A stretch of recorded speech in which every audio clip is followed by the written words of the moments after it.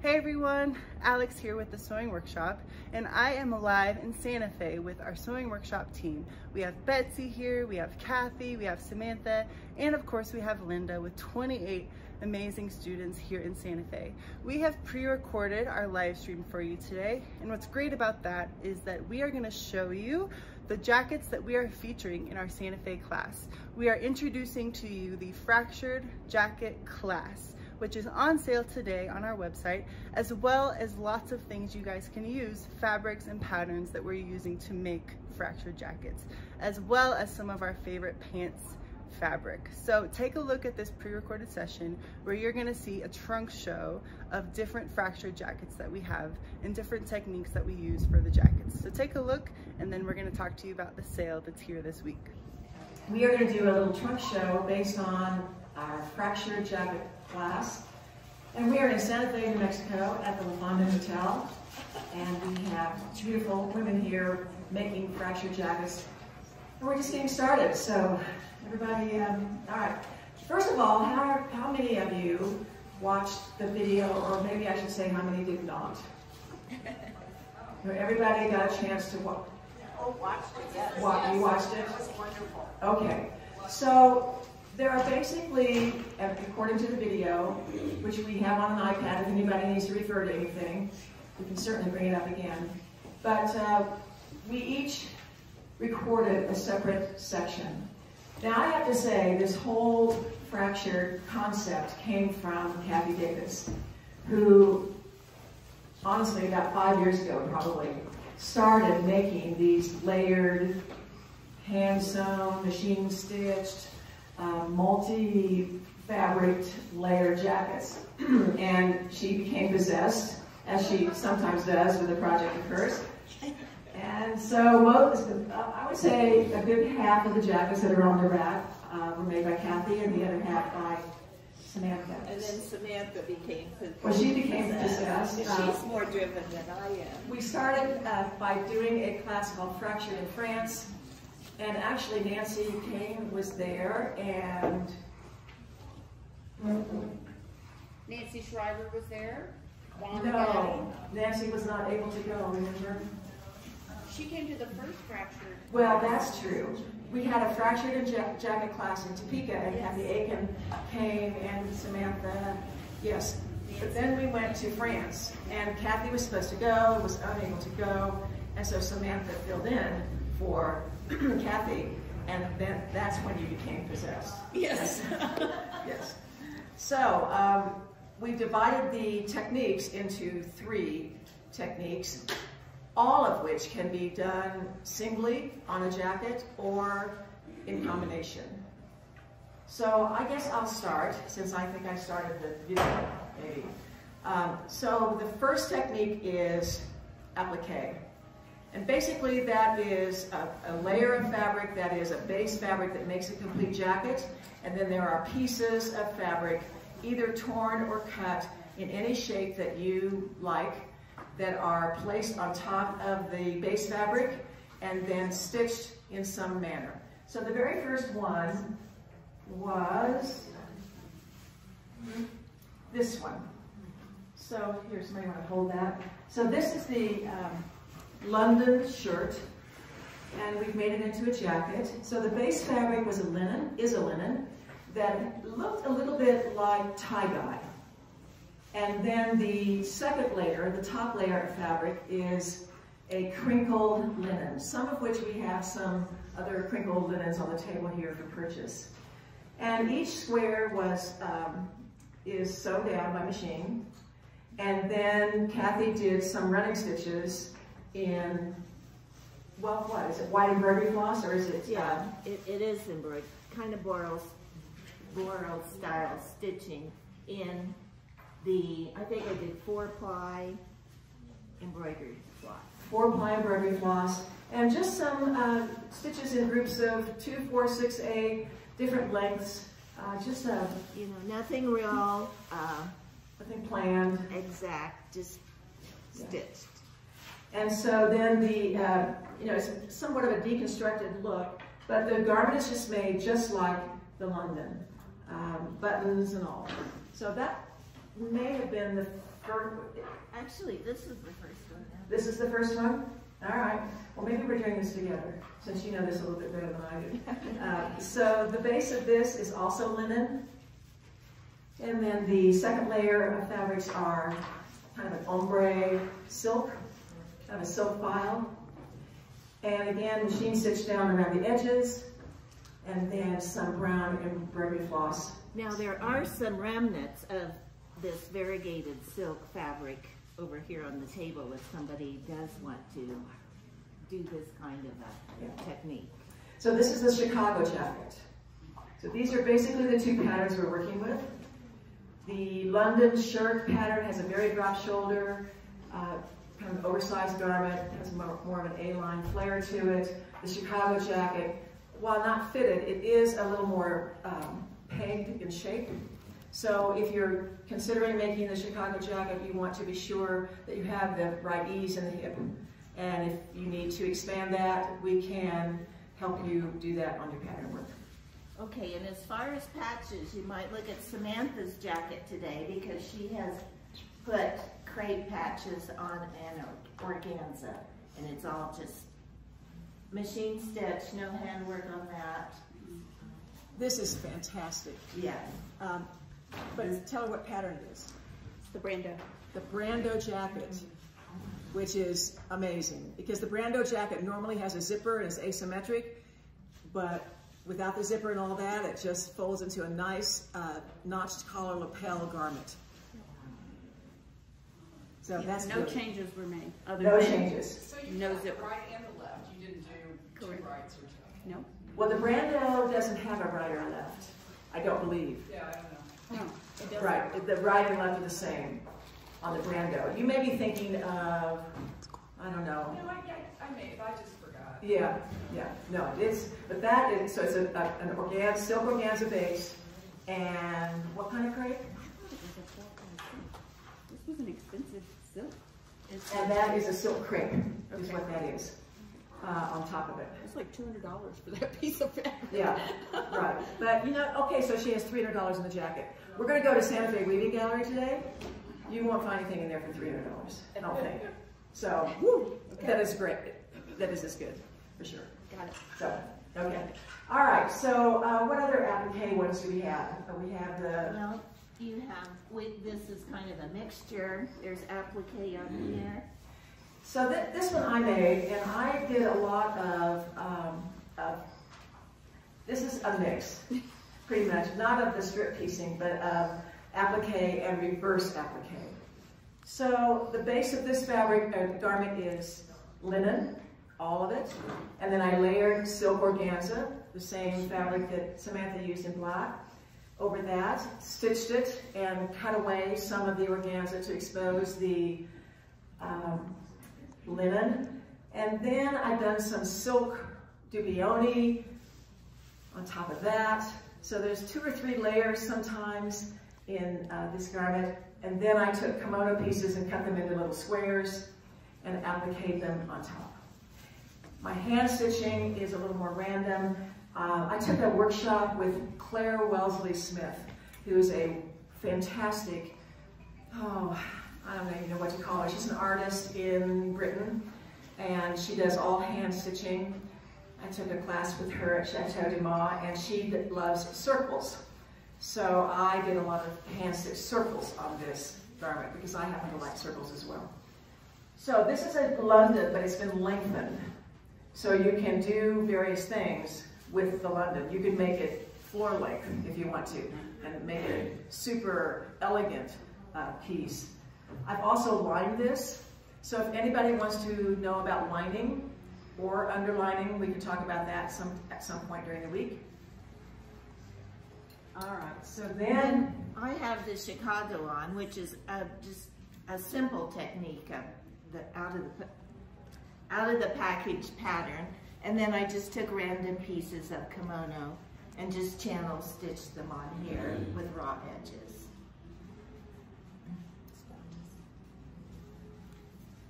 I was going to wear one of the jackets today, but for the purpose of the recording that Alex is doing, one of the fabrics I'm going to talk about is the fabric that I have on with my pants. This is, I've talked about this before on the live streams, but I'm a little embarrassed to tell you that I have not really done a lot of dry cleaning or washing of these pants. They don't smell or anything, they're still good, I think. But at any rate, I have traveled with these pants to Europe, anywhere in the United States that I go. These are my go-to pants. I throw them in the suitcase, and they come out and I put them on. They do not wrinkle. I've spilled things on them. They don't stain. I don't get it. It's the most wonderful fabric I've ever had for pants. And I feel very svelte in this fabric. So it's a polyester crepe. And Betsy's looking up to see how many colors we have. We have some new colors that just came in. I think we have maybe 5 or 6, 7 colors. But we're going to have this fabric on sale for the next week. And I tell you, you've got to get some. We have gray and navy and black, perhaps. Purple. I think we have red. And maybe a blue. And a light magenta. At any rate, it'll be on the website, you know, in the category of what's on sale. So I wore these pants specifically to show the audience and you all that everybody has to have a pair of these pants because they're fantastic. So, this is the Picasso pants. Yeah. Well, we should tell what we have on too. I have on the Picasso pants, which are my go-to pants. I love them. I wear them all the time.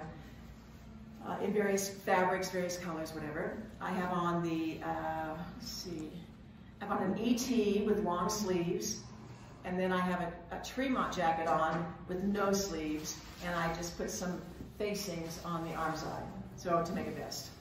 So, what do you have on? You have on Picasso pants with your, I know what you're going to say, but don't. Yes, with my Chicago. The Chicago jacket. And then purchased shirt.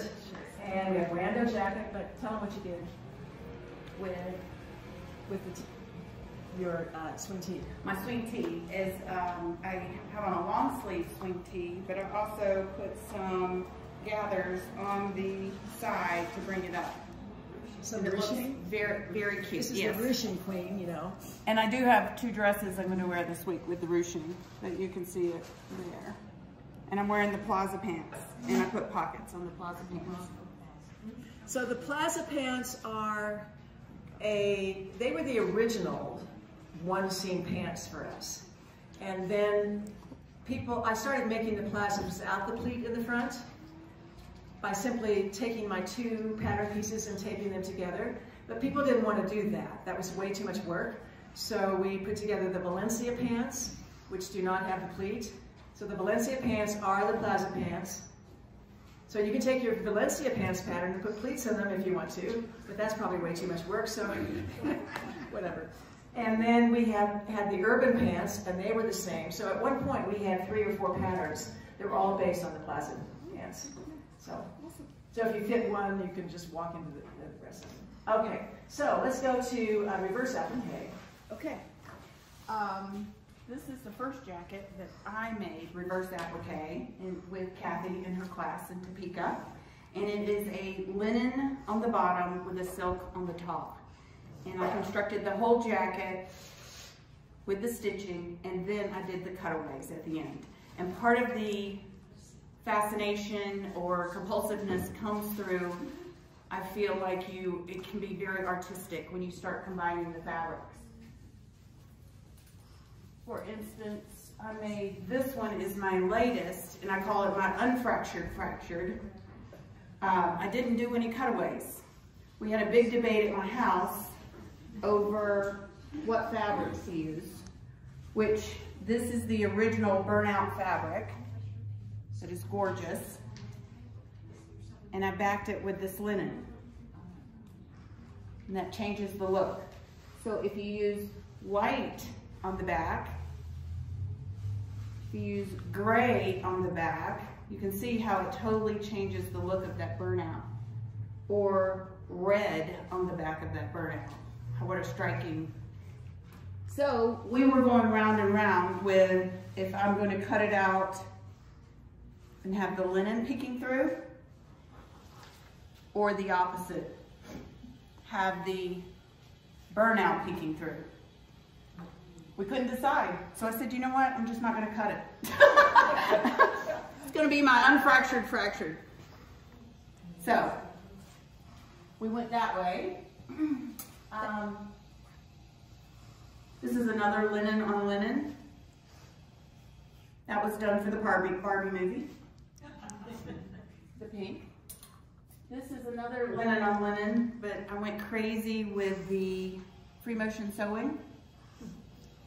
You have to look at this up close. Lots of machine stitching on it. This is where my machine was smoking.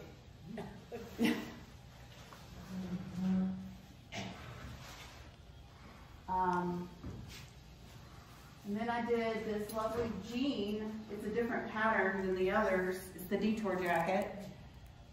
But again, I went crazy with trying to come up with samples. I did a pink denim to start with, and it didn't fray very much. I didn't think it was very attractive. Then I turned the denim over. This is the same color, but just cut away. That didn't work, so then I went to a blue denim on the green. Excuse me, my nose is running. I don't want to drip on live TV. So that's how this one turned out. And I did the Harlequin pattern, which about drove me crazy, but it was fun. So you can just get crazy with the different fabrics, the combinations. Did I show this one? No. White with the green linen. I made this one for France because I felt like we needed something kind of France looking. But it's more playing with the fabric, so I really would suggest in the beginning. Oh yeah, forgot that one. That's another one. It looks like a quilted fabric, so it already had all the lines on it, so just followed it and put the blue linen on the bottom. But it really is the fun of playing with the fabrics. Here's a silk with a linen that I played with. You can use different kinds of threads. This is with pink thread, the other one was with white thread. So you can see how it can become an obsession. Little craziness comes out. Cool, okay. Hand it to you and you do your... Well, mine are not as exquisite as Samantha's. Mine are a little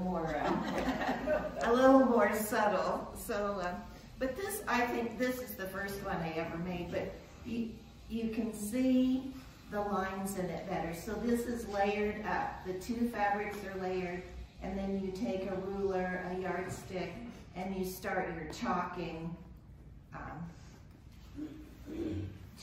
here. And I try to, when you do this, do some diagonal lines first. When you cut on the diagonal, it shreds or frays less. So you just start this, just lay that ruler on, make your lines, and then start kind of in the middle, pin your first diagonal line, and start from there on the sewing machine. Samantha uses that K2000. I find just pinning works for me, that I can keep it together. And then as you can do your cutaways before you construct. You can construct and then see how much you do want to cut away on it. I mean, some of it, like the back of this one, a lot of that is left, so there's not very much cutaway on that. This is a wool and a linen on top, and that's the Chicago. People, this was next. This is kind of a mixture of cutaway. I did add some hand stitching and embroidery floss just because it's black on black. That's black linen is the base, black silk on top. So it is very subtle. There's just a tiny bit of shading different in the black that'll show up on that. And then the one that really stands out is that black. And this is black silk on a white wool. but you don't have to have the wool on the bottom. You can do it in white linen and black linen. And so you see the silk really, really frayed on that one, which made it.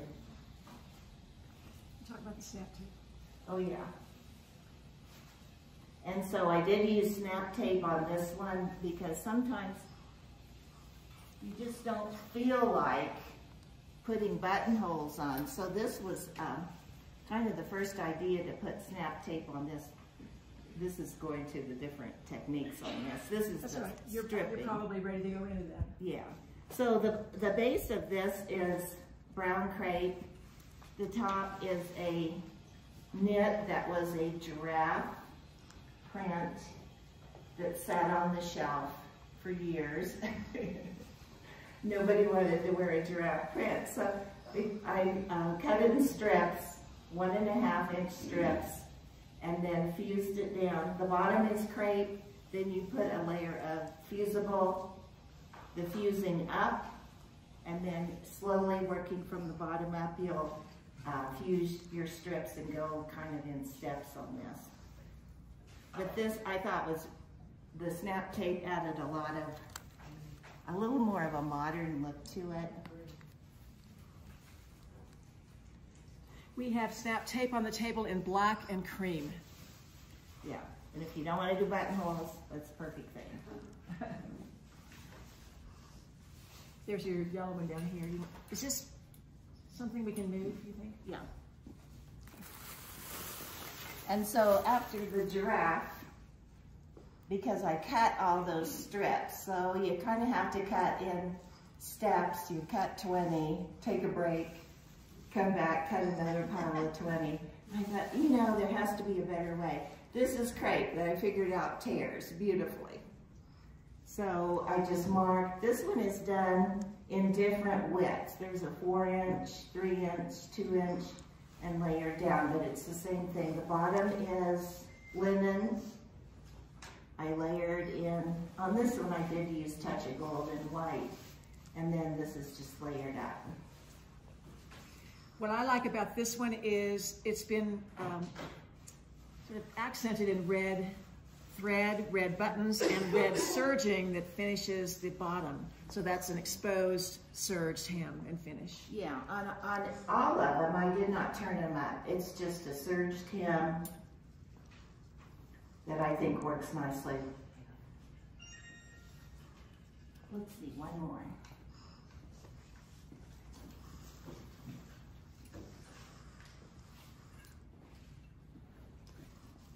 And then this one is just a mix of, we had some scarves that Linda and I bought at a sale. We were thinking of what to do with them, so we cut up the scarves, added some cotton gauze to it in the solid. This is on white linen. It's stitched all in blue, the serger is blue, and we used snap tape for it. This is the kind of gauze that you used. Yeah, this tears beautifully. It's a cotton gauze. You don't think it's going to tear, but I think Nancy's going to do her whole garment in tearing strips and putting it together, so that's going to be really fun to see. All right. Okay, and then,